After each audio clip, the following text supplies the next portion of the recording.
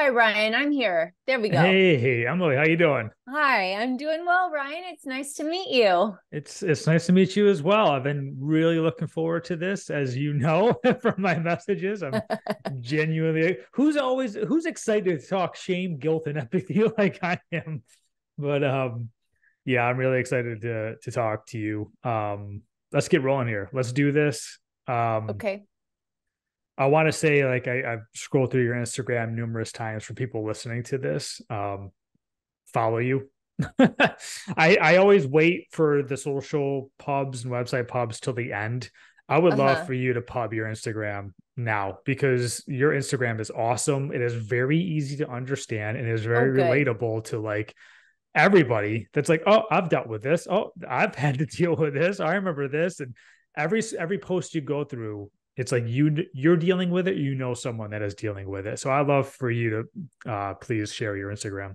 Sure. Well, that's nice feedback to get to. Thank you. I You're welcome. really tried to make sure it's digestible and not full of therapy speak. It's great. So what's the Instagram handle that people can find you? It's emily.sanders.therapy. It's awesome. It's the best. Thanks. I Thanks. appreciate it. And so yeah, so it was a mix of finding your account, scrolling, being very relatable, on top of listening to like Brene Brown at the same time. I'm like, wow, this is all like getting flooded into my mind at the Sure. same time, and then also having therapy sessions with my wife. Everything is great. It's one of those things where we chose to do as more of like a precaution. We want to make sure Sure. we handle our problems before they become problems. It's all about communication. It really is. Like, how do I receive communication, and how does she, and how do we speak the same language?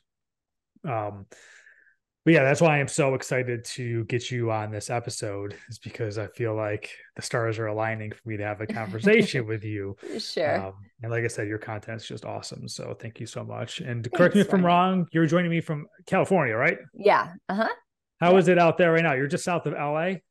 I'm in Orange County by the beach. And Oh, yes, it's very nice. Not to rub it in, but I'm so grateful to be here. that's awesome. Yeah. Well, how do you feel around the holiday season when it's warm and it's sunny and you're at the beach? Is that okay with you? It's fine. It's fine with me. I have a brother who lives in Montana and they've got snow before Halloween. Oh, yeah. And I like the idea and the fantasy of a white Christmas, but logistically, I do not want a white Christmas. Yeah, I've had plenty of those. Sometimes white Christmas, they're beautiful, but sometimes they ruin Christmas and you can't get Sure. around and people can't see each other. I'm curious. We don't have to dive down this too far. Where in Montana is your brother? He's in Billings. Is this live? Is Oh this going yeah, on oh the yeah, podcast? yeah. Okay, Why all right. not? Just make sure. Unless Yeah, you want me to cut it, sure.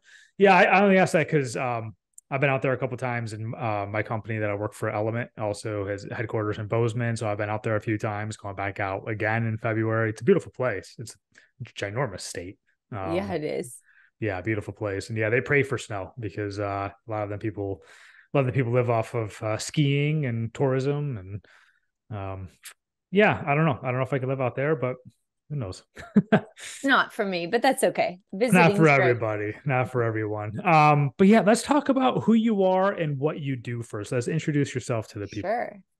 Yeah, well, I'm a psychotherapist. My licensure is marriage and family therapist. But I absolutely love what I do, and I practice privately. So I'm independent, but I've spent a stretch of time in court mandated rehabs. So Mm, basically, primarily men are told you need to get sober or else you're going to prison situation.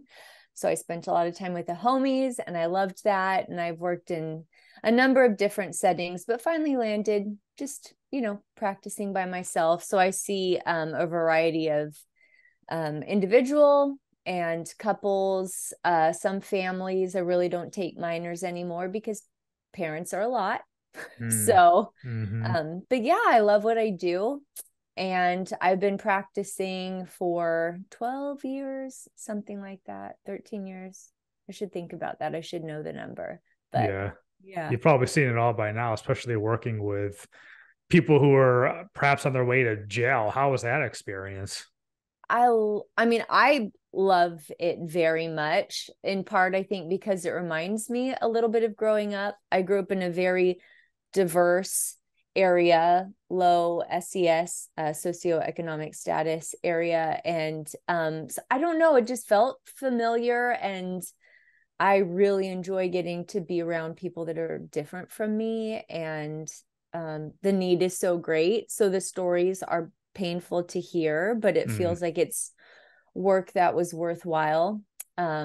So, and I would actually like to go back and do it more, maybe when mm. my children are a little older and I have more flexible time. But yeah, I really did enjoy that very much. Do you feel that process works, or like what's the percentage of actually like speaking to somebody like you or going to jail? Like, does that process actually work, or is it individual?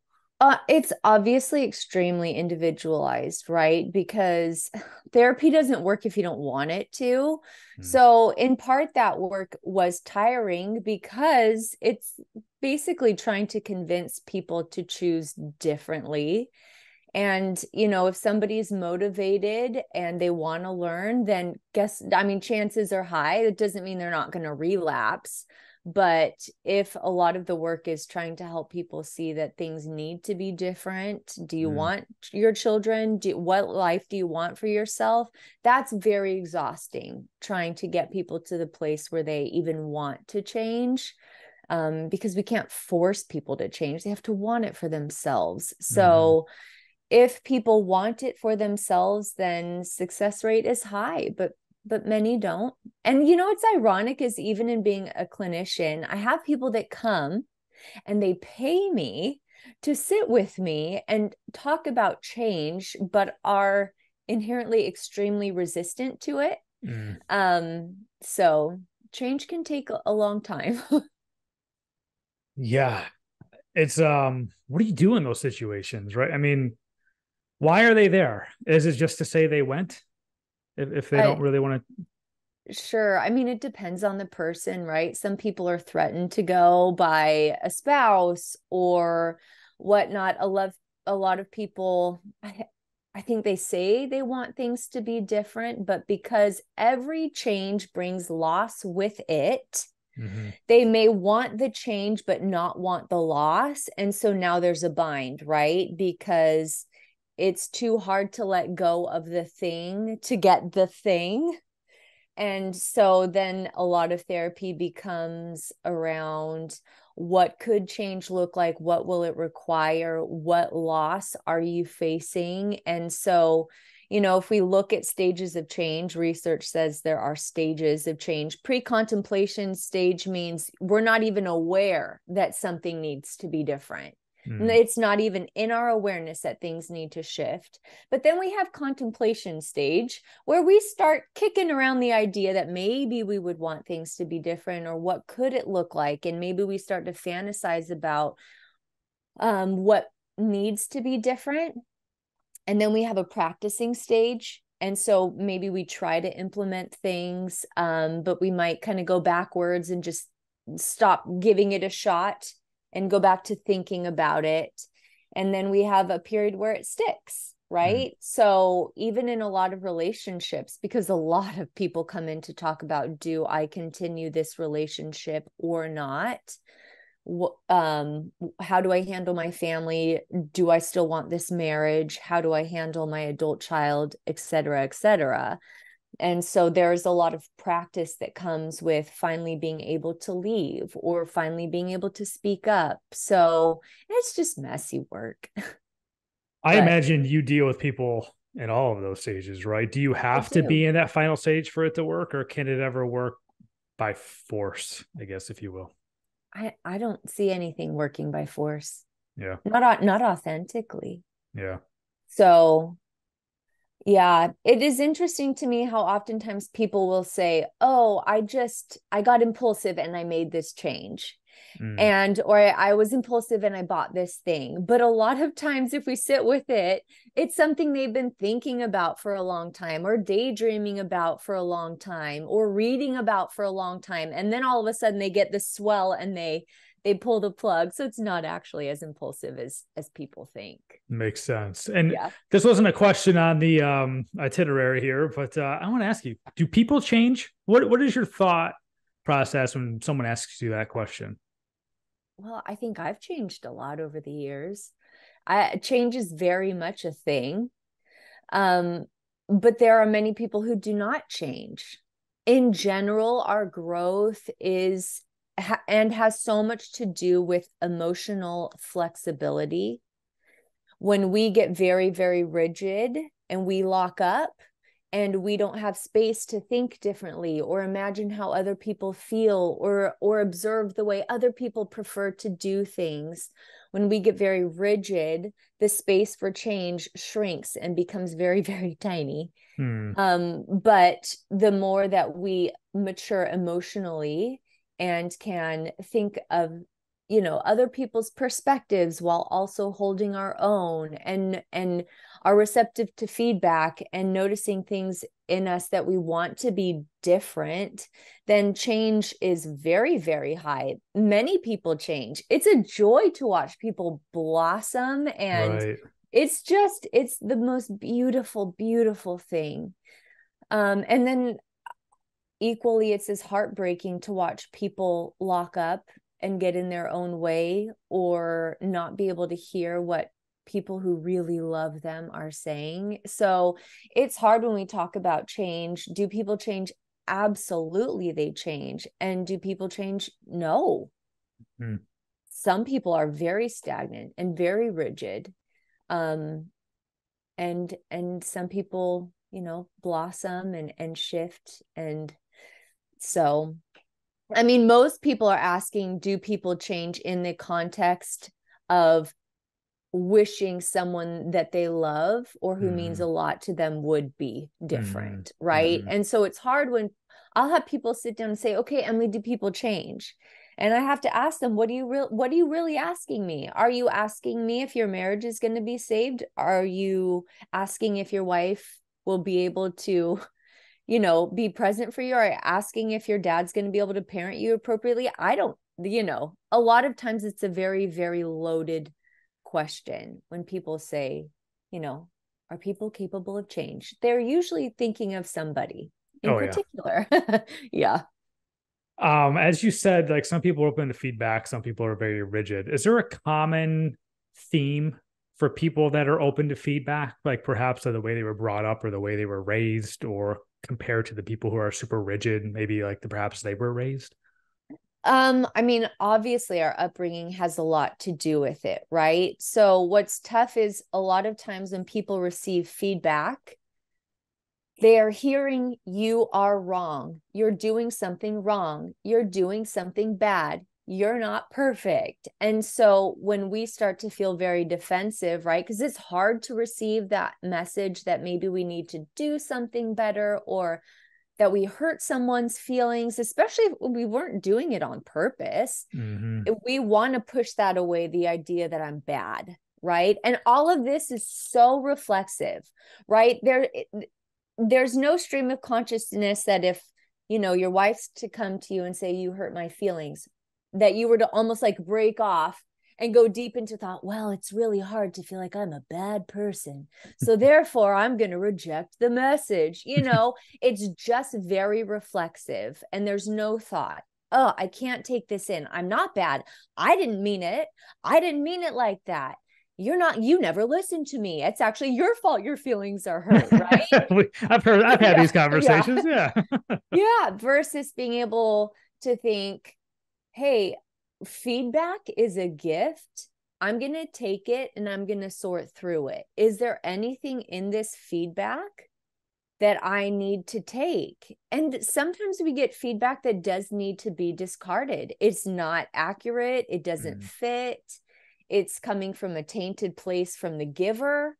So it's not just as if anybody who comes and gives you feedback is always 100% right, but being able to sit with something and say, what part of this is valuable is challenging. So if we're told that we're doing something wrong or we're raised in a home where we are highly criticized or our ego strength, right?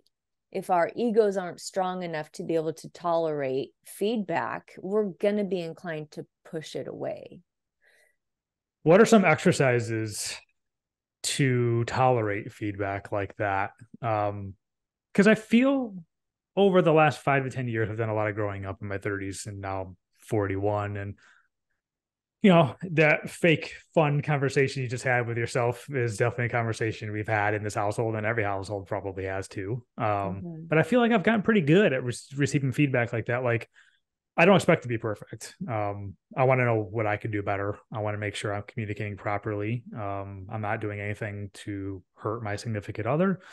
So when I am told something like that, sometimes it takes a couple minutes for me to sit with it. And Oh, sure. Mm-hmm. yeah, but I feel that's pretty good. A couple minutes is pretty good. I think some people probably take days, weeks, months, Mm-hmm. if not longer. What are some exercises that people can practice to be a little more self-reflective and say, this isn't necessarily a bad thing. This is a stepping stone for us to move forward and be more successful in the future? Well, I think walking themselves through that dialogue that you just, went through is a big part of it, right? I think in general, okay, yes, we can have exercises for things, okay, for anything.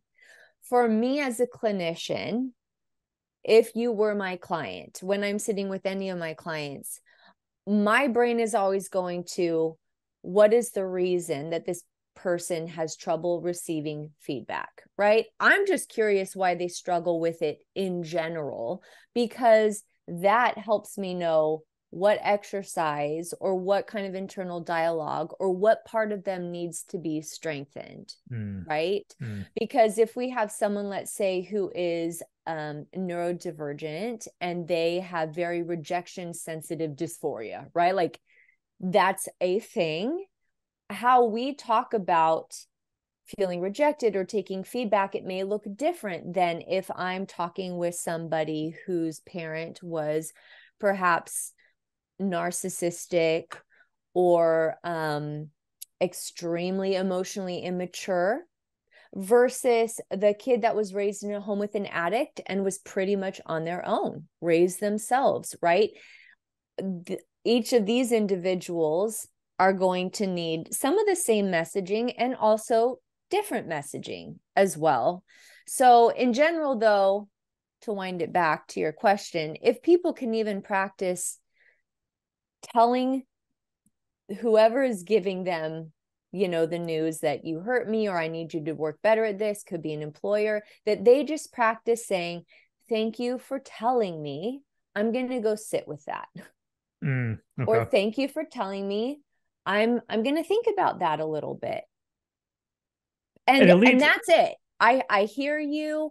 I'm going to sit with it. Fine. Because sometimes we get feedback and it doesn't make sense to us, or we don't know where it's coming from, or we may sit with it and realize, what, I don't think I agree. We may sit with it and decide, an apology very much is warranted. I have something I need to own. So just bare minimum, if you're creating a little bit of space to give time for a response, great. Most of the time, again, we're reflexively just responding to each other, and there is no space for thought. So for those who are quick to get fiery or shut down or have a hard time receiving feedback or input, to just practicing, thank you for sharing that with me. I'm going to think about it for a little bit. And depending on the person, you may think that if it's an employer, hey, can we have a meeting to talk about this a little bit more, in a few days or at the start of next week. Or you may be telling a spouse, hey, can we talk about this a little more tonight after the kids go to bed? Or, hey, I'm feeling actually really upset by this. I think I just need to take a walk and think on it before we keep talking. Whatever it looks like for you, to give yourself a moment to take a beat and think about it. And to ask ourselves, okay, if I'm having a really big reaction, why? If you just let yourself be curious, it's like, why? Why am I getting so upset? Why do I feel so angry? Why do I feel like I want to fight back? And Mm. sometimes that why takes a long time to uncover. And Is, sometimes it's right at the surface, you know. is there a common thread? You just said when people like respond fiery. Is Mhm. there a common thread with those people? Is there something in their past or childhood, like a shame or a guilt, that they grew up in like a household with? I mean, that's really common. I think in general, when we're getting feisty, it's Mhm. important to remember that anger is a secondary feeling. That means it comes secondary, right? So something else prompts the feeling of anger. And so maybe that is the feeling of shame. Maybe it's feeling rejected. Maybe it's the feeling of failure. Maybe it's fear. I didn't do this good enough. Am I going to lose X, Y, or Z? Some more vulnerable feeling comes and prompts anger because anger energizes us, helps us be mobilized, and it's a really important feeling. The problem is if we get very prickly when we're angry, we can do a lot of damage. Mm-hmm. So that's just something that we have to be mindful of. But yes, if we grow up in a home, though, where there's a lot of guilt-based and shame-based parenting, yes, absolutely, feedback is going to feel excruciating We're gonna because hit yeah. we're gonna hit on that literally in just a second. I want to ask you something before we hop on that. I've heard this numerous times. I know you have too. Never go to bed angry with yours. So you're laughing. Sure. What are your thoughts on that? I mean, I can't. I'm a small child when I'm tired. I kind of start to shut down around 8 p.m. I just, I've been married for 17 years and Wow. I You know. look like you're 25. Thank you. So I don't. Oh, I'm so glad this is being recorded today. So, For yeah. real. Yeah, thank you. I appreciate that. Yeah, no, I've been married 17 years, and sometimes you got to know when to call it. Just in general, there is research now that talks about how when we get tired, then obviously our filters go down. Mm, So a lot of couples do fight at night, and this is for a variety of reasons, but in general, being exhausted means that we cannot filter ourselves, we cannot filter what we're hearing, and so the arguing can get rough at night, and sometimes we just have to go to bed and pick it up in the morning when we feel refreshed, and mm, and that does give us the chance to see what of this argument am I actually upset about? Because mm, sometimes when we're rested, it's like, oh, sorry, that actually wasn't a big deal. I think what is important, though, is that people have to understand if you're going to put a pin in your argument, whether that is because it's getting too heated and you have to go to bed, or you have to take a walk, or we got to pause.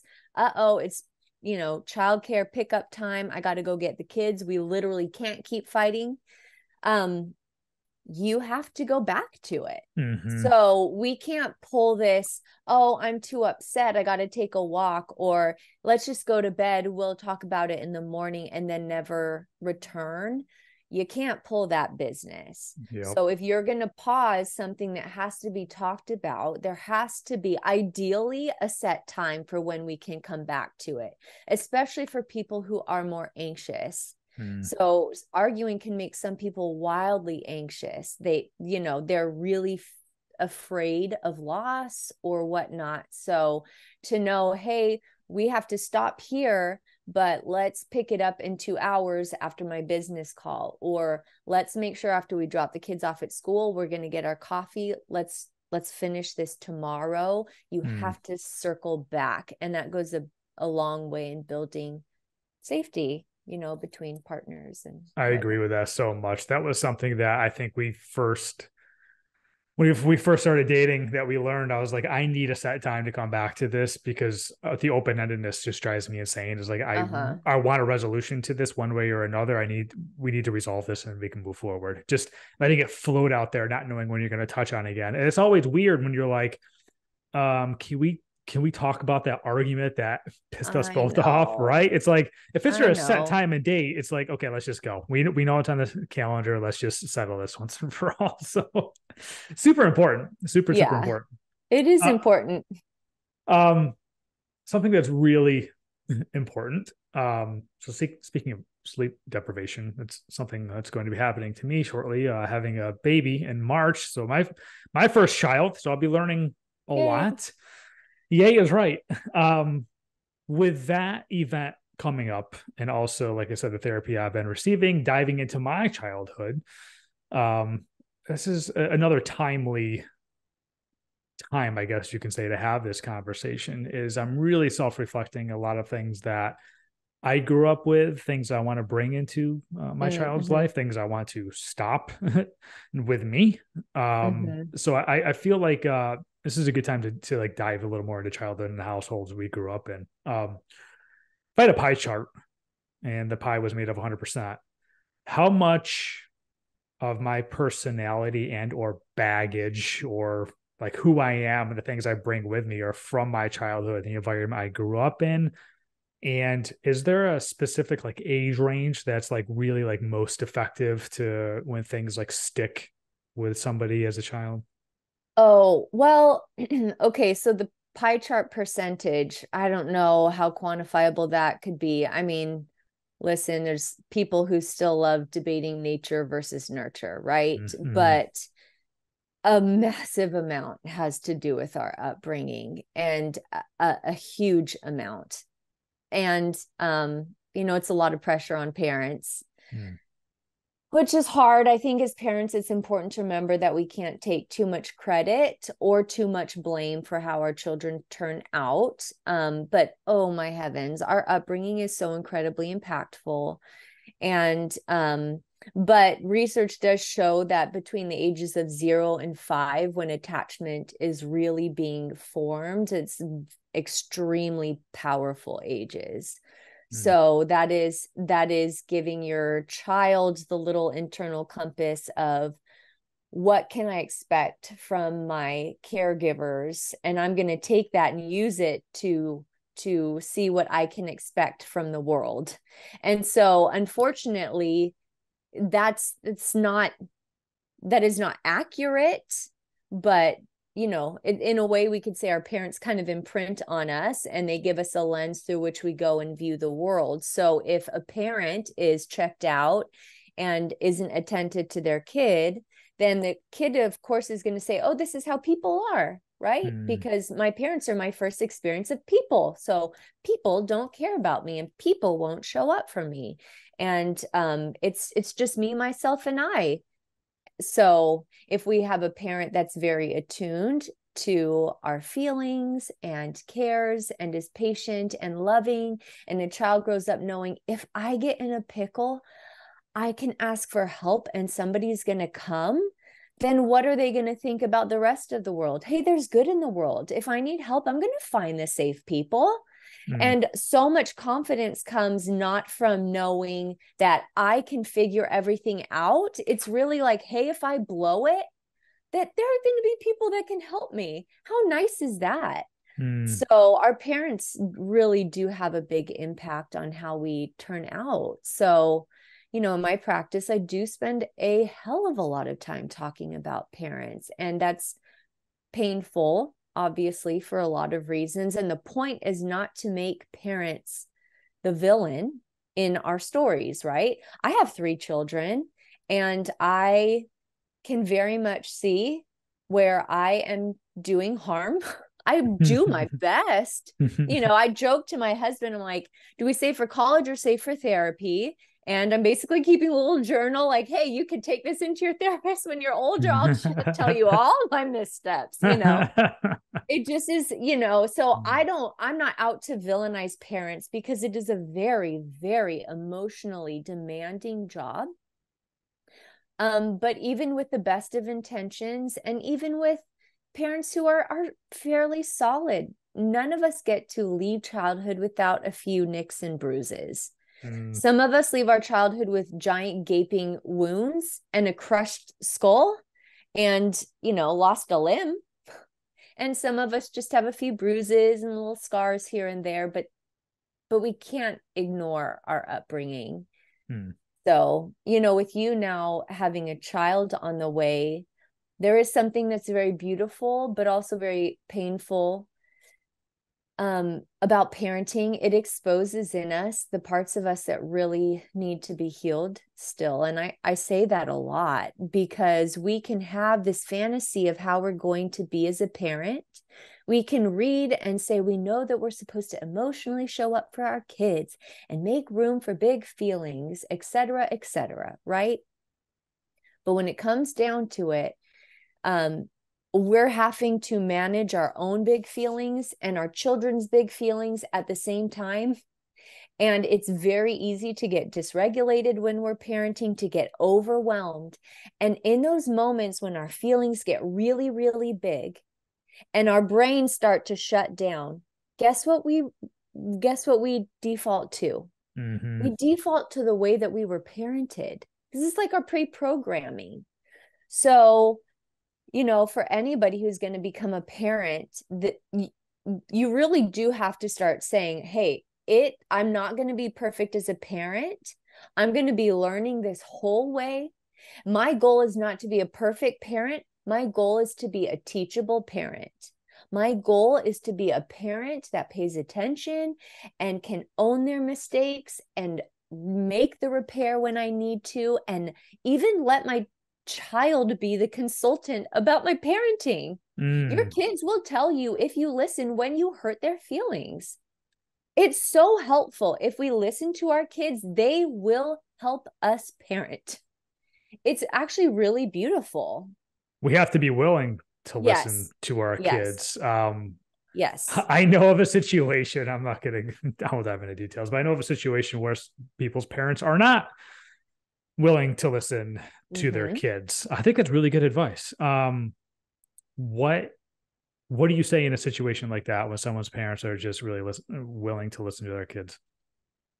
Well, I mean, at this point, a lot of the individuals I'm working with, they're adults, right? So Right. sitting with them, the conversation is around, to what extent do you think your parent can hear you? Because if we're kind of looking and saying, okay, hey, we have a parent here that really cares, good intentions, they're open to feedback, even though it may be a little bumpy and rocky and they're older. So can we have grace for their pace of making change? Okay, great. Let's fight to make things better. There are some situations when I can kind of read through the lines. I'm listening to their history. The parent is not safe. And I don't think that it's helpful to keep pushing an adult child back to a parent that is not safe, because we're setting them up to continually be rewounded and to be shut down, right? Is there going to be a good return on investment? So, what that looks like with an adult is, yeah, it kind of depends on their parent.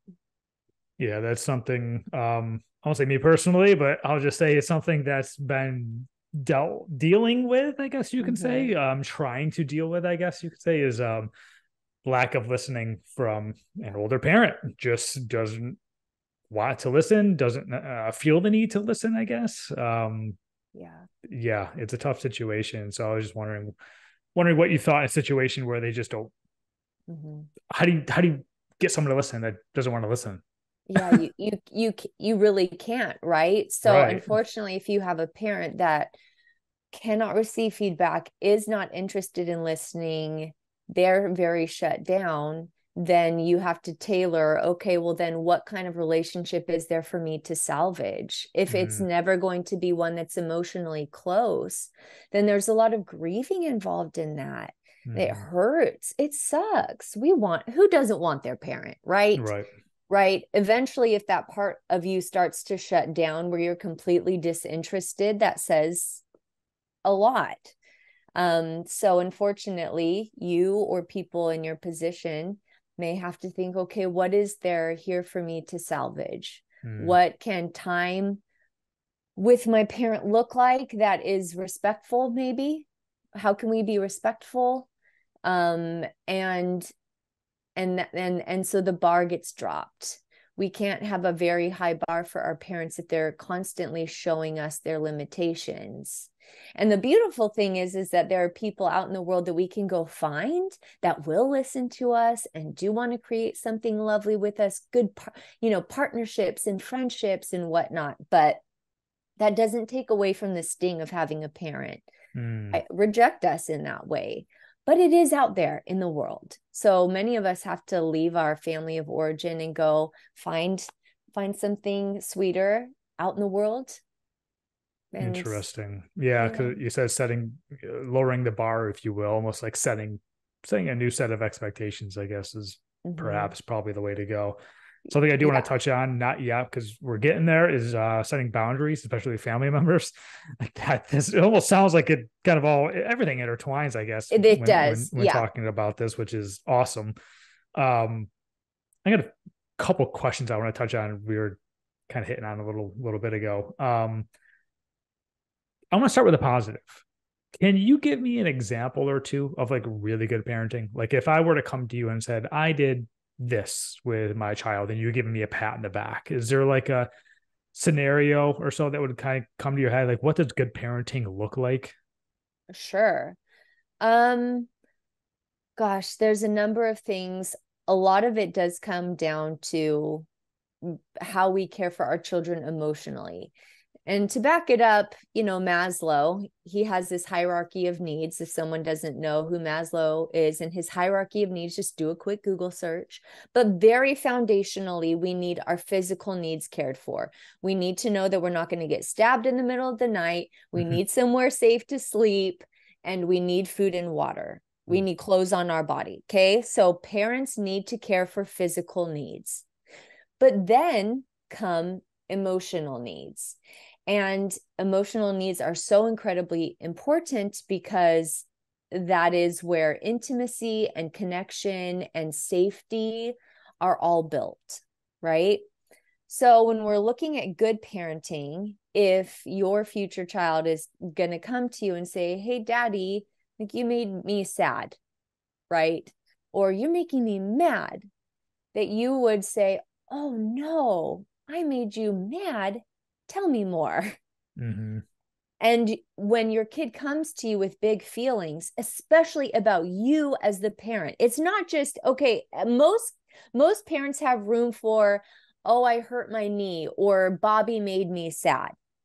But it's really hard when the kid comes to the parent and says, you are the one that hurt me. You are making me mad. I don't want you. I don't like you. I want a new daddy or whatever. Oh, God. Right? It's very normal, right?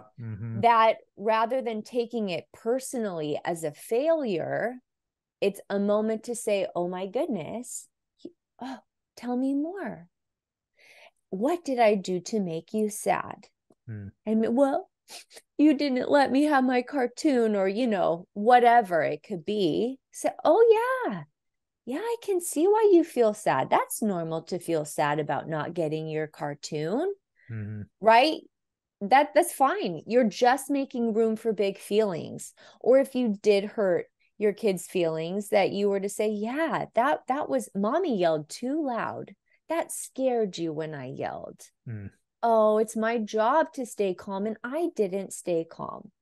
Right? Yeah. How much of a role is staying calm in these situations, right? Oh my gosh. Honestly, it's unfortunate that everything kind of rises and falls on staying calm. Yeah. Because when we're calm, we can take whatever our kids throw at us. But again, when we start to get worked up inside and we're exhausted or we're frustrated or our kids aren't doing what we want or they're fighting or whatever, when our feelings start to go up, we're the bucket for our children's feelings, there's not as much room in there. So a lot of it has to do with staying calm. And so there's a lot of repairing as parents that really do revolve around getting angry or frustrated or whatnot. I mean, there are definitely some times, oh goodness, that I've yelled at my children, and I am very not proud of it, but I did it and it happened. And I remember one time I I scared one of my children because I just like popped off and I hollered, and I was probably about something incredibly stupid, and so my kid's crying. You scared me, Mom. Like, I did. I Mm, scared you, and it's my job to keep you calm. Tell me what it was like for you when I yelled. mm, What were you thinking? I want you to know that I have calmed down and I'm not angry anymore. So it's not just about acknowledging their feelings or your mistake, but also, hey, just so you know, it's safe to approach me again. So a lot of good parenting is truly about owning our mistakes. Yes, getting it right the first time is lovely. And I wish I could get it right all the time at the first whack, but that's just not reality. So yes, I'd love to get it right the first time, but it's so much about making a mistake and correcting it, because that also shows your children that you are safe in a mm, different perspective. mm. If mom or dad get it wrong, they're going to own it. I can tell them if they upset me. I can tell them if they hurt my feelings. It's okay if I get angry. They're not going to push me away. They're not going to shut down. They're not going to invalidate me. And this creates room in the home for the kid to be whoever and whatever they need to be. Mm. And even if my child is upset with me and I sincerely didn't do anything wrong, and they're just mad because they didn't get a toy or they didn't get TV or they wanted a sucker. They got told, no, you can't go to a friend's house. They're still allowed to be upset. And Mm. I can validate that they're upset, and they're still not going to get what they want, right? Hey, yeah, it's okay to be angry. I get bummed when I don't get more ice cream. I love ice cream. You can be mad, but there's still not going to be any more ice cream. So we can still lovingly hold boundaries while validating feelings with our kids. So I imagine people listening to this, I could be wrong, but I think I'm right, is there's gonna be a handful of people listening to this that said, this is so garbage. I didn't grow up like this. totally. My dad Yep. yelled at me and he got on my ass and he was a tough ass and I'm a better person because of it. And I'm gonna be Yes. like that when I'm a kid. Like, so what would you say to those people listening that would be their argument? Well, a lot of people do push back. Well, your children need to respect you, right? That's a big one that I hear a lot. Well, how are my kids going to respect me? And I have to ask them, do you want respect, or do you want them to fear you? Mm-hmm. And I think we get the two confused a lot. We can absolutely use fear-based parenting. We can also use shame-based parenting. We can use our children's feelings and get them to behave in the way that we want, if we just want a high control relationship. Is that what shame is? Let's just dive into what a shame-based parenting is. What is shame and what is shame-based parenting? Well, shame in general is the feeling that I am bad. Intrinsically, I am bad, right? Not Mm-hmm. I did a bad thing, but I am bad. And so it can be hard for children because they can't hold two things at one time. So if you're going heavy on them and really emphasizing that they made a mistake, they can start to feel like they are the mistake, especially if our responses to them are very disproportionate, right? So, for example, like children that are raised in homes where there's a lot of abuse, the child often tries to adapt by being as good as possible because that's how they learn to stay safe, right? I'll clean up Mm-hmm. after myself. I'll be really quiet. I'll keep my siblings very still. I know the rules of the home. And so let's say maybe the kid like knocks over a glass of water and they get beat. The reaction is so disproportionate that the kid can't even make sense. It's like, this is such a big response. There must be something about me that is bad, that is warranting this treatment, right? So if we're going really heavy-handed on our kids, they start to feel like they are the bad thing. right? And so if a parent uses a lot of shaming language or guilting language, well, you're just making me so sad. You don't love me. I'm a bad mom because you're not listening and whatever. If we're constantly using language as parents that's saying, look at kid, look at what you are doing to me. Look at how you are making me suffer. You are making me angry.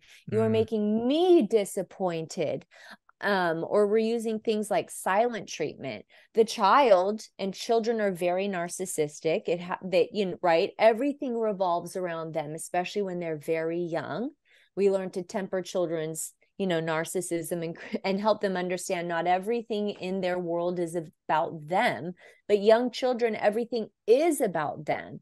So if a parent is coming in very heavy-handed and using language that implies that the kid's a screw up, then a kid absorbs that. It's because, my parents, I'm a bad kid, and so that's why dad has to drink, or I'm a naughty kid and that's why mom explodes, right? And again, it's hard because this isn't like a very, very solvent stream of consciousness for a child, right? They're just living in it. And a lot of times as we're adults, we look backwards and it's like, oh my goodness, this is the messaging that I picked up, right? I mean, so kids, sorry, I'm getting ahead of myself. Children really do need help sorting through their experiences and making sense of their experiences. So if a parent isn't able to say, oh yes, you were mad, your brother knocked down your tower, I would be angry too. The kid is learning about themselves and their world. Oh yeah, if somebody hurts me, it makes me angry. That's a normal feeling. What do I do with that feeling? Kids who are raised with parents who are very shaming or guilting and whatnot, they don't have anyone to help sort through cognitively what their experiences are, what's happening to me. So they just think like, I'm bad, it must be me, right? The world revolves around me, so it must be me. Things aren't going right, so it must be me. And they don't have a parent to help offset that message. So they start to learn, I am a bad kid. I'm a bad kid. I make people feel this way. I make my mom feel this way. I forgot to take out the trash, so I'm getting silent treatment for 5 days. She won't even look at me. I'm that bad. My parent can't talk to me. So it's really sad. I'm like so excited but so nervous to have a kid at the same time. I want to do the best that I possibly can. And you brought up guilt a few times. I want to touch on guilt, and I think that's something that I've had to deal with since I grew up, and it's really kind of starting to like come to the surface now, and I'm being enlightened about it, which is a good thing because that's how you fix it and end it. In one of my therapy sessions, I would say over the last few months or so with my wife, got brought up that I'm consistently saying like, what did I do? What did I do wrong? I'm just consistently saying that, even though it's like my wife might be like frustrated or angry about something, and I immediately go to myself, what did I do? What did I do wrong? What could I have done better? So to me, I think that's a clear-cut sign of guilt. Can you touch on like you just did with shame? Can you touch on guilt and what it looks like growing up in a household full of guilt for a child? Sure. Well, first, I think it's very important to understand that guilt actually is such an important feeling. I love guilt. It's very, very critical to us acting in line with our values. Guilt is just like a little warning light that's supposed to come on that says, oh, hold on, Ryan. Oh, hold on, Emily. That thing that you did, you didn't act in alignment with your values, right? So go make it right. It just is that little clue inside that we need to go fix something. Oh, babe, I'm sorry. I don't like how that came out. I shouldn't talk to you like that. I wasn't upset with you. I was upset with something else. I'm sorry. Guilt is wonderful because when it is appropriately turning on, then all it does is it helps us to go make a correction, make a fix, and then we get to go on happy as can be. Right? It prompts us to make a correction. The problem is when we have the little guilt light coming on when we didn't do anything wrong. So we would call that inappropriate guilt. It is guilt that does not fix, or it does not fit. There's nothing that needs to be fixed. So it can be really confusing if we're constantly feeling bad about things. Then I would actually say, okay, well, what did you do that was outside of your values? And if there is no answer, then it may be the clue that we're dealing with shame. It's not, oh, I did a bad thing. I am the bad thing. So if a parent uses a lot of guilting to get their child to behave, to coerce them, then yeah, that's a powerful factor, right? So like now a lot of people are experiencing guilt trips over the holidays. Maybe they want to go with their partner's family for the holiday, or maybe they want to take a vacation and they want to go just travel for the week instead of going to visit family. It's a totally normal thing to want to do. But you can have mom, oh, I've waited all year to see you. This is the only thing I live for. You mean you're not going to let me see my grandkids? Oh my God. Oh, keep going. Keep going. How could you do this to me? This is all I've talked to my friends about. Right? And so you have a parent that's like, you are wounding me with your choice. Ouch. Yep. Ouch. And so now the adult child is thinking, oh my gosh, my guilt light is turning on because I'm wounding my parent. Look at me hurting my parent by withholding my her grandchildren, when really there is no wrongdoing. There's no wrongdoing, but that feeling of guilt compels us to forego the thing that we want, to say, okay, well, to get this guilt light off, that means I have to do what you want me to do. Mm-hmm. So it's a wonderful manipulation tactic, quite frankly. If you're raised with that, if you're constantly raised hearing, you are hurting me, so you need to make me feel better. You need to make me feel better by behaving. Then children get very used to saying, okay, what do I need to do to make sure my parent still feels good about themselves? And if I disrupt the home with my big feelings or with my preference, then that's a bad thing. I'm bad. I'm supposed to make sure that my parents feel good about themselves. So how do you approach your parent and have this conversation with them, especially if they're not willing to listen? And also, I think a term that I probably should have put on the outline is also like victim mentality. If they have a constant victim mentality, it is an extremely difficult conversation. I don't know how to have it. I'm not asking for free therapy advice here, but I do imagine there are numerous people listening to this that are in my position that just don't know how to have this conversation. So I'd love to hear your advice. Well, and again, it comes back to, what is a parent capable of?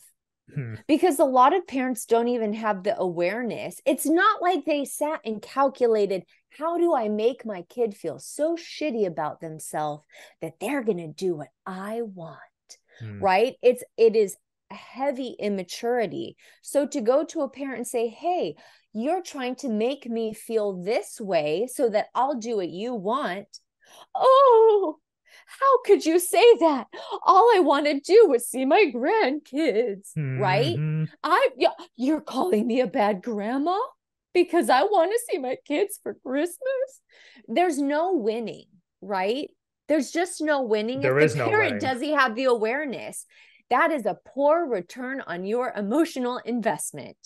So part of holding on to our peace is no longer having those conversations and letting your parent have their crummy feelings.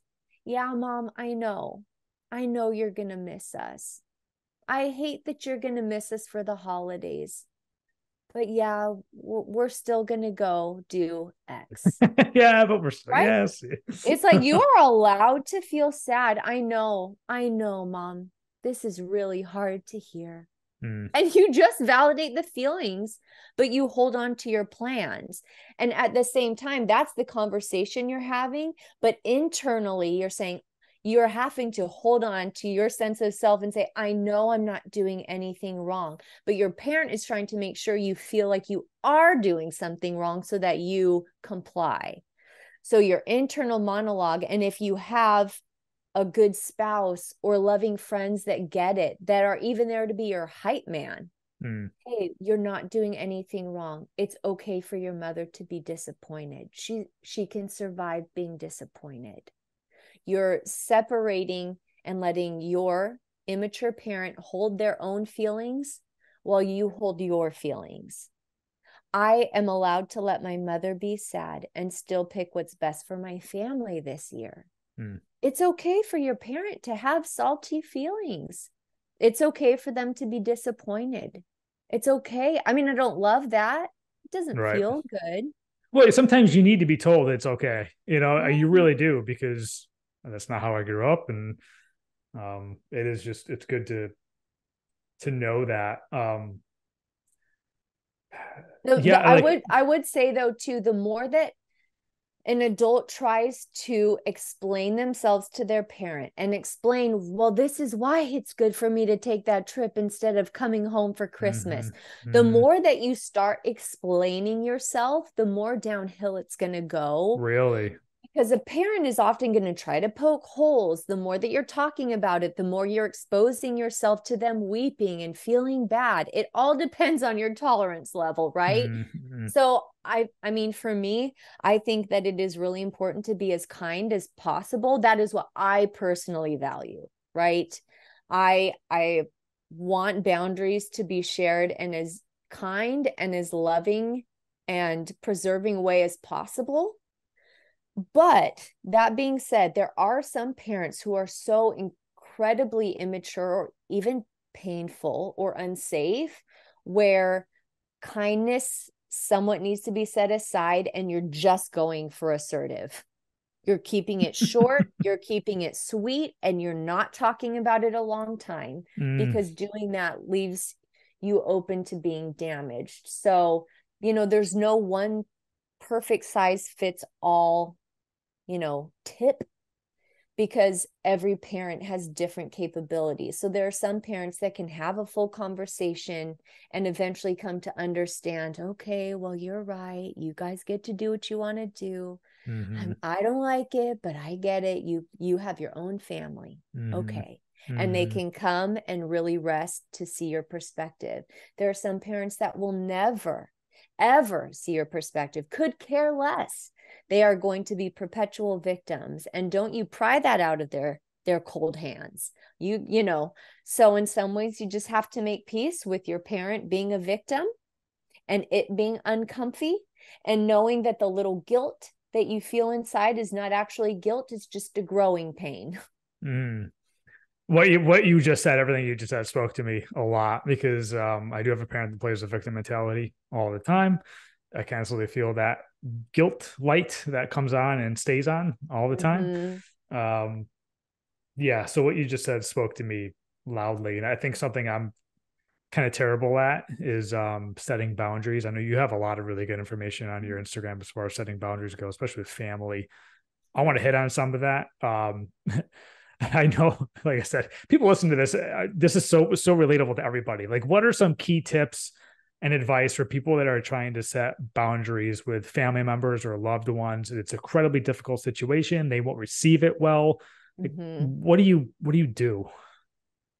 Well, again, it depends on the person, right? Yeah. But first and foremost, you have to even know what your own personal limitations are and your own personal needs, because your boundaries need to be tailored around what your needs are and what your limitations are and what your capabilities are and what your resources are.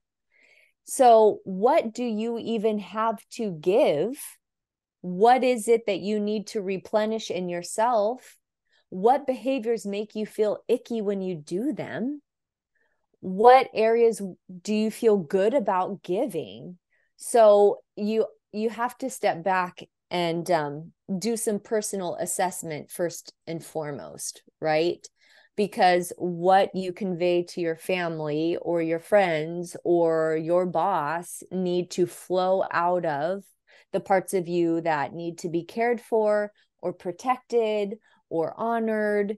And, our boundaries in general, they shift and change over time as our needs shift and change, right? Like your boundaries and your needs and your limitations are going to look very different when you have a newborn compared to, what my children look like. They're a fair amount older now, and what you have to give. So you have to be checking in with yourself. And a lot of that too has to do with checking in with resentment, right? If you're feeling kind of pissed at somebody, or your heart rate's going up when you're around someone, or you feel your hands clenching when your boss makes a request, or your father calls to ask for something, or your sister's calling for, another loan that's never going to get repaid.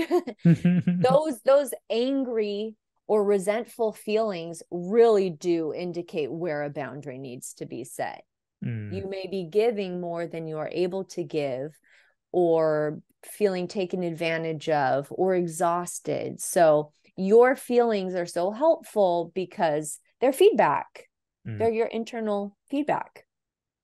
Yeah, this is super helpful and insightful. I'm just like kind of thinking out loud. It's like clockwork sometimes with some family members. It's like a month and a half goes by, everything's fine. And it's just like I get a mouthful of things I didn't do over the last month and a half. I was like, I've been busy. I didn't know I was supposed to do XYZ. Did not know I was supposed to travel home. Didn't know I was supposed to call so many times in a week or something like that. It's crazy.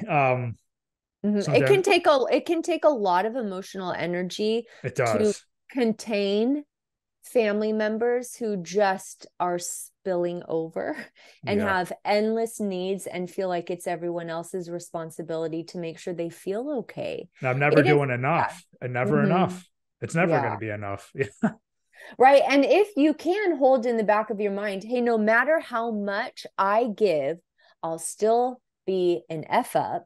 Then what? Just choose what you want to give, because it's never going to be enough. So you might as well set the metric system in accordance with what you feel good about. It's better than both of you feeling pissed. We might as well just let the parent be pissed. You feel okay about it, right? What sucks is that I kind of have a relationship where it's like I have to be careful sharing my successes, but because my successes will be held against me. Like, oh, you got a raise? Well, that means you can afford to XYZ. You can now fly into town, or you know what I mean? Like, I live that life now. To me, it's pretty shitty. It sucks. I got to live that life, but I do. Well, then that is also telling you where boundaries need to be set. Turns out you can't share personal information because it's going to get used against you. So I hope that you have buddies that can celebrate that you got a raise, but you're not wanting to give ammunition to people who are going to fire at you. And that sucks, because you know what? Your parents should be your biggest hype people. Yeah, but unfortunately, it doesn't always work like that. And it actually, sometimes parents are very envious of their children, very threatened by their own children, feel like they deserve to be cared for, provided for by their children. And that's not in the parenting contract, but You had a post recently. I'm trying to find it, but I don't want to keep scrolling while we're talking. It was about like we're wired to see our parents as good. Yes. Can you hit on that? Because I think that's what's disappointing, right? Is we do see our parents as good. And I love my family. I have a good family. So I want to make that clear. We are wired to see our parents as good. This is bringing me back. It's been a couple of years since I've read the 4 Agreements. If that's something you're familiar with, that's a book I really want to read again. It's like the things that we didn't choose in life. Can you touch on that post that you had recently about we're wired to see our parents as good, but it's just not always the case? Yeah. Well, you can even just think in terms of safety when we're being raised. Who protects us from the wolves, right? Or the elements or the bad guys? It's our parents. So developmentally, we are wired to stay close to our parents, in close proximity to them, because they are supposed to protect us. Mm. So if we have upset feelings, or we start to see our parents as bad, then what happens? We're going to want to take a few steps away from them. So it behooves us, safety-wise, to see our parents as good so that we want to be close, right? Which is, we're just hardwired to see our parents as good. They're our attachment people. It's part of the bond, right? Mm. So when we are little, we will forgive a lot in our parents, and again, attribute our parents' poor behavior to being our fault. Because if I'm the bad one, then mom can stay good. If I'm the bad one, then dad can stay good. If his addiction is about me not being a good enough kid, then my dad's image can be preserved. It's not about him not being strong enough. It's not about him having an illness. It's because I caused this. Okay, my mom is very scary. She explodes, but it's my fault. And if it's my fault that I set her off, then she can still be good. And so as we get older and things start to make a little more sense, or our feelings continue to indicate, no, this doesn't feel good when I'm around this parent, it's hard because it's a dethroning, really. And sadly, not all of our parents probably should have been parents. There are parents who do more harm than good. And a lot of parents, they're doing their best, but they're very, very limited, right? And I guess we can have grace for them. But it is really painful to come to terms with, my parent cannot give me what I need. My parent cannot hear me, and I so desperately want them to hear me. I want to be understood by my parent. I want my parent to see me. And of course, we're going to fight for years. We'll fight for decades to get our parent to see us and connect with us and know us and to say sorry. But the more that we fight for our parent to give us what they may not be able to give us, we resist being able to actually adjust and create something that is on their level. And it can be hard if we're demanding from a parent, like, see how you hurt me. I need you to see it. And they can't. They just can't. They won't. They refuse. Then we get stuck in this place where we're not able to shift into acceptance. And if we can't shift into acceptance, then we can't create something that's going to kind of function.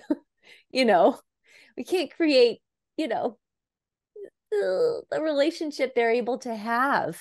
And it's sad. It is really sad. It is sad to have our parents dethroned. So yeah, disappointing is like the right word, right? It's just yeah. when you kind of like have that realization, it is disappointing. I will say, like I have that guilt. I feel like I'm like talking negative on my family. I have that guilt right now. I grew up really well. Like I said, I think there's just some scenarios, situations that some people just can't necessarily handle very well. Yeah. And I make the analogy. I don't know if anybody else has this in their mind.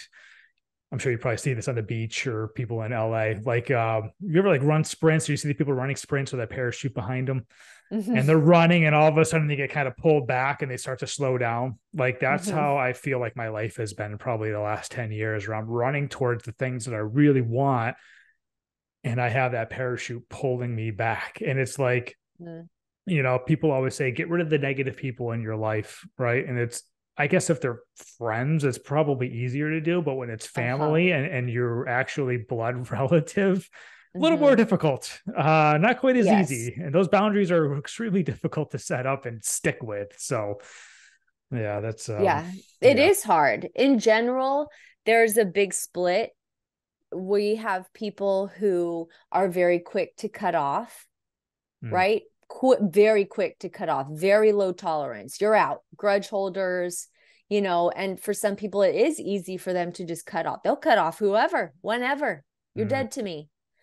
And then we have the other set of people who persist far too long, like way too long without making adjustments, way too long without unfortunately maybe cutting somebody out that needs to be. And ironically, many of us house both splits where we tend to cut off the wrong people too quickly and keep the people that do need to be cut off and are too long suffering in the wrong areas. But yeah, for me as a therapist, I am not a big cut off therapist. You know, I'm very pro salvage what can be salvaged. Again, just in general, because I think our culture has swung far too towards everybody's toxic, cut them all out. This doesn't feel good for me. This isn't serving me. And we're just a little touch selfish. But there are cases where truly full cutoff is the only way to stay safe.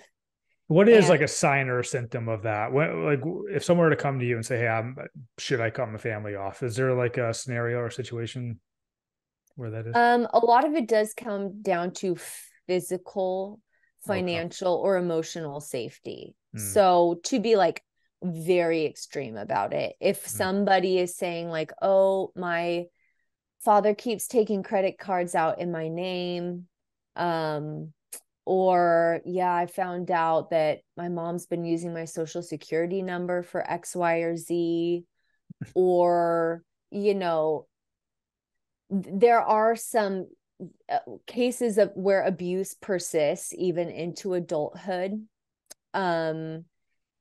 Or if we have language that just like they can't come around their parent without being extremely berated. Also, if there are very young children too, right?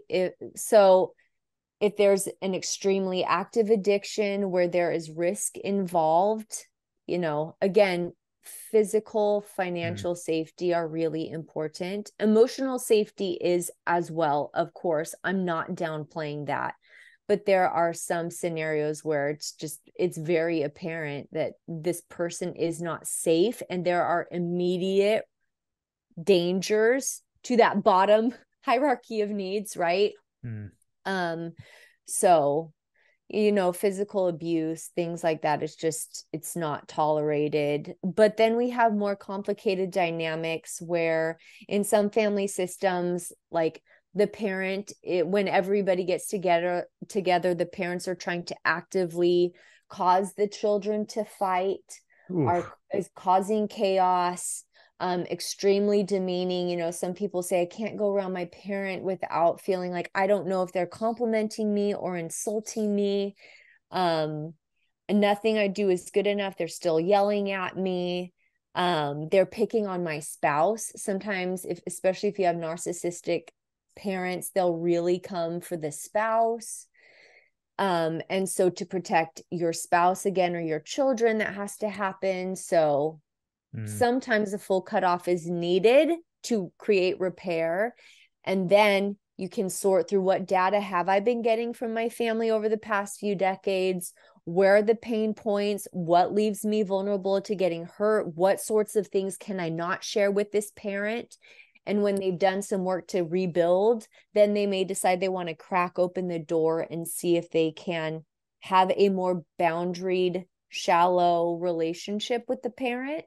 So sometimes cut off for a period to then step back in to try again, right? There's any number of things that people can try. And ideally, I wish everybody had the luxury of going to therapy. It's helpful if you have a therapist who really gets family dynamics and family systems and can walk alongside and help say, hey, no, you're not crazy. This sounds really bad. This sounds off. Right. Versus, you know, because a lot of kids are raised being told they're being dramatic. So then every time something feels bad or feels icky or they're hurt, they've been taught, well, that's just me being dramatic. So they have already undercut and learned to invalidate their own need for boundaries. Because again, if you're dramatic, then you're the bad one, not the parent. So it's tricky. Yeah. I mean, I wish everybody had the opportunity to go and everybody saw the benefit of going. There's a lot of people that just refuse because that's how they grew up. Sure. I think times are changing. I think things are swinging in a positive direction when it comes to therapy. It kind of seems like, correct me if I'm wrong, to set boundaries and to live like a happier life with the people that's around you, even though if they cause you pain, we all need to do maybe perhaps somewhat of a readjusting or a better job of perspective and mindset and setting expectations for those people around us so that way they can't disappoint us. Does that sound like it makes sense? Sure. I mean, I suppose what I would say is people do teach you what you can expect from them. Just like you are also trying to teach people what they can expect from you. If you tell a boss, hey, just so you know, I don't take work calls and I don't check my work email after 6:30 p.m. If they call you at 7:30 p.m. and you take that call, what did you just teach your boss? Well, I said my boundary was this, but hey, go ahead and walk all over it. So we have to teach people what they can expect from us. And then we have to receive what information people are giving us too. And so there is some risk involved in building relationships with loved ones too. If I give you this little piece of me and you handle it with grace or you handle it with compassion, then maybe next time I'm just going to give you a fraction more and see if you can still handle that well. And so we can't be black and white about our relationships. We have to, I think of it sometimes like a gobstopper, right? You know, you could suck on the gobstoppers and they have all the different colors and the different layers. Everybody's going to fall in different relation to us. And there are some people that are just going to be good golf buddies. And that's it. You don't have deep convo, but cool. Go have a nice golf sesh, or it's a girlfriend you go to the movies with. Wonderful. But then you should have a few people who you can have very deep conversation with, who, you know, if I need somebody to cry to, they're going to listen and not make fun of me. They're not going to gossip about me. They're going to be patient with me. And I can do the same for them. So we have to pay attention to the feedback that we get from people. If we tell them that we're having a bit of a hard time, they're like, oh yeah, that sucks anyway, and they change the subject, well, you're probably not going to want to go to them next time. Or maybe try one more time. Maybe they were having an off day, right? But if you keep getting messaging like that, then okay, they're limited, and just adjust according to that. So it's not even so much about protecting ourselves from disappointment, but yes, but we do also have to learn how to tolerate disappointment too. And that means not quitting and just saying, well, people suck. No, some people suck. They do. Yeah. I would love to say everybody in the world has room for you and they're going to get you, but they are not. But some will. You got to go find your people. This is awesome. I know I only have you for so much longer because you got to roll here. There's a couple things I want to hit on before I do let you go, if that's cool. One thing that came up in my mind earlier in the conversation I didn't find room to ask was punishment for a child. I grew up in the age where, getting the belt wasn't necessarily unheard of. I got spanked. Pretty common. What are your thoughts as far as like punishment goes? Is there, I know there's no like good or bad. This is a good punishment. This is a bad punishment. Is like, how do punishments affect children growing up? And have you found an effective way to perhaps punish children that seems to work well without like damaging them in the future? Sure. I think that it is helpful to shift our mindset from punishment to discipline. When we are trying to discipline a child, we are trying to nurture them and teach them and educate them, right? Versus punishment is just, you did a bad thing, so suffer, right? Yeah.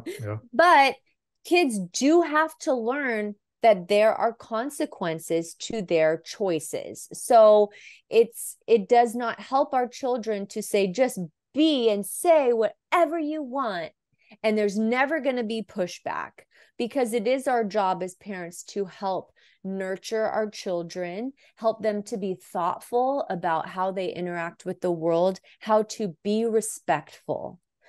So I think it's important for parents to remember that if and when you are thinking about discipline, that the punishment has to fit the crime. If your child does need some sort of disciplinary measure, it has to match. So you want to be very careful to not over punish and lay in too heavy, because again, if the punishment doesn't fit the crime, the kid's like, wow, I am below it. Right? Versus helping to sit down with a kid. And for children, a lot of their behavior is about being dysregulated.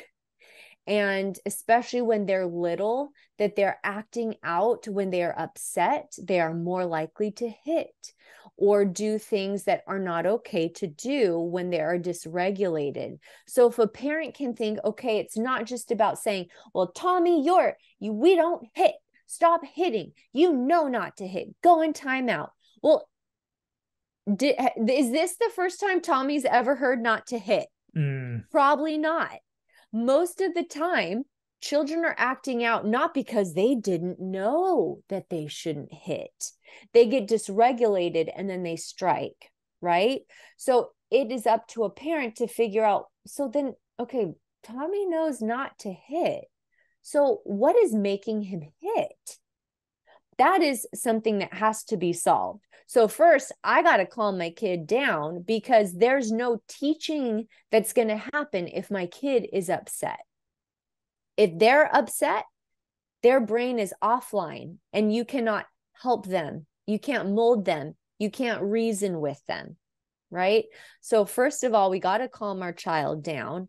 And that usually means coming close to them. But a lot of times when we're upset with our children, maybe they acted out, we want to do what? Push them away. So again, we come back to the whole parenting is about staying calm. So sometimes the parent does have to take a beat. They got to go lock themselves in the bathroom to calm down. I got to calm down because I can't help my kid. If I'm not calm, I got no calm to give them. And I know they're supposed to be calm. So a lot of times it's, hey, you know not to hit, but you hit. What happened right there? And then a kid may say, well, I just got so upset and I kept telling my brother to stop and he wasn't stopping and he just kept coming and I hit him. So then this is where we go back to saying, okay, yeah, I can see why you would be frustrated. You got so angry and desperate, so you hit. So what strategy, what can we do next time you get so angry? I think you need to come to mommy if you're getting really angry, because we don't want to hit. The next time you hit, unfortunately, and then you can, if there's not a pre-established discipline, next time you hit, there's going to be no Bluey, no cartoon. Okay. Right. So yeah. So there is going to be some kind of repercussion, but first we have to figure out, why is our kid behaving in this way? It's interesting. I have a teenager, and teens get such a bad rap, right? They're so spicy, their little moods. Oh my gosh. It's very interesting. But if a parent can step back and say, okay, their tone is sassy. Yeah, there's a part of me that wants a parent like my parents did and say, that's disrespectful. Right. Change your tone. That is not going to be dealt with here, right? And you shut your kid down. But I know, okay, my kid's she's acting a little zesty. I bet something's off. So rather than like, this is hard too. Does my kid need me to come close, or does she need me to back up? Because sometimes we need to give our kids space so they can calm down, and sometimes they need our presence. So then rather than yelling at my kid because she had a sassy tone, I'm curious, what happened? And usually I'll say, hey, you a little spicy with me. Is something on your mind? And it a lot of times has nothing to do with me, but I could make it about me. And now we can power struggle about how my kid's not supposed to sass. But really, it wasn't about me. It was because so-and-so left her out and her friends ignored her and she had to sit at lunch alone or whatever, right? And she's coming to me with all of her behavior. She's just behaving. And that's supposed to be our clue as parents. Our kids need something. So a lot of times it is about meeting our children's needs. That doesn't mean that we're going to give them everything they want. That doesn't mean that they're allowed to curse at us or to hit, or there's a whole number of behaviors they're not allowed, but feelings, they're all allowed. And if we can care for the feelings, a lot of times the behavior shifts. And if your child is coming to you, actually telling you what happened at school or what went wrong or what's going on, I think you're doing something right. Right. And that's the thing I want the most, is just open communication with my kid when they grow up, or hopefully kids someday too. Mm-hmm. I could have you on for so much longer. There's so many other things we can dive into. I'll be respectful. I know you got to go. But I want you to pub your Instagram again. I want you to pub your website, how people can contact you, work with you, follow you, all that stuff. Sure. Well, you can find me on Instagram, is probably where I'm the most active, emily.sanders.therapy. I'm on Threads. You can find my Threads account through Instagram as well. I'm on Facebook. I think it's the same, Emily Sanders Therapy, something like that. Of course, I have a website. I do practice in California. So to work with me, you do need to be a California resident. That's how our state tries to make sure everybody's getting treated ethically. So that's what I'm doing right now. So if anyone's interested in working with me, of course, they're welcome to shoot me an email or whatnot. That's But yeah, awesome. that's You're about great. it. I expected nothing less. You were awesome. Thanks, Ryan. I know, like, I threw a lot. I'm vulnerable. I'm honest in these conversations, but I know damn well there's people listening to this. They're like, oh, I know exactly what he's talking about. I've been there too. And how do I resolve this? So you've given just the information that you give is life altering. It is relationship altering. It could change people's relationships with their parents, their spouses, their kids, all that stuff. And what more could you want? Right. So I'm just super appreciative of all the tips and advice and information you gave on this episode, and you're welcome back anytime. Oh, thank you. Thanks so much for having me, Ryan. I appreciate it. Anytime. Thank you very much.